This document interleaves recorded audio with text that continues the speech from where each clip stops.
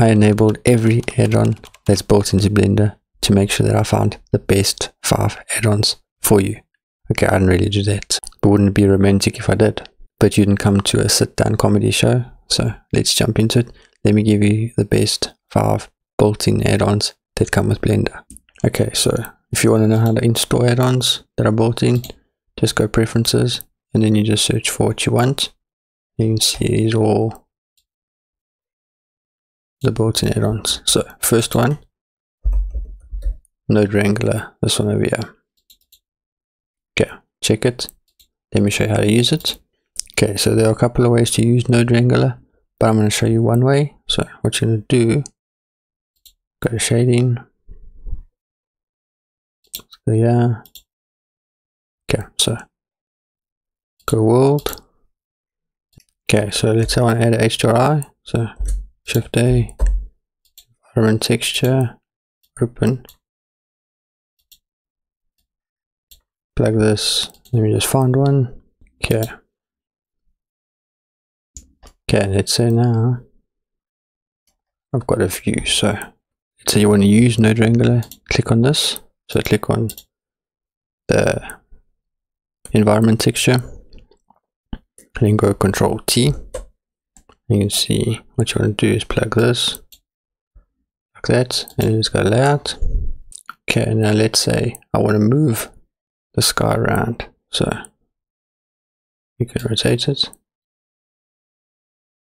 like that. You can see, and then you can go to Z, so you can go 50. You can see it moves it around.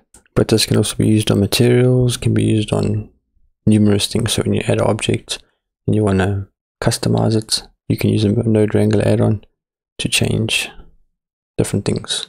I'm not going to go too much into detail for this, but if you want a full video on the Node Wrangler add-on, let me know, I'll make it. Okay, next add-on is the Try Lighting add-on. So this will light a scene, so you can see I've got a scene here, but it's dark, and I want to light it quickly. So same thing, edit preferences, type in try, and this is it here. Okay, just enable it. Then how to use it, click on the object, go Shift A, go to lights, 3-point lights, enable it, and then all you got to do, you can see key light, so click here, just bring it up to like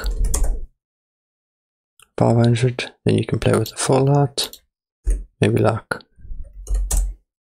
50, backlight 25. You can see you've really lit the scene, so that will save you having to add a light like manually. So if you want to go Shift A, add area light, then what you're going to do is go G, bring it up, you know what I mean, and then duplicate. Ain't nobody got time for that. Add-on number 3, let me show you. Yeah, it's called Int Landscape. Just type in landscape and then add this one, select it. Then how to use it is just go Shift A, go to mesh, go here to landscape, zoom in, and you can see if I go down here, you get different types of landscapes. And then if you don't like it, let's say you want, you can randomly generate a new one. You can see we can get a river. Just one thing to note, if you click out of here, so let's say I click, you can't go back and change it.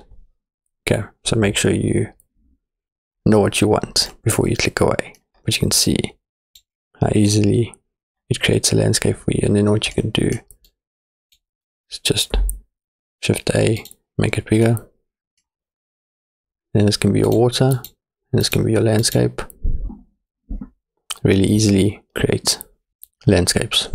So you obviously have to add materials to it. So you can see if I go here, it doesn't have any materials on it, but you can seriously just, if you've got an add-on like Polygonic, you can see I've got yeah, grass, basic, added grass, and then this can be your water. Okay, add-on number 4. If I go here, preferences, just type in images. It's this one, yeah. Import images as planes, and then how to use it.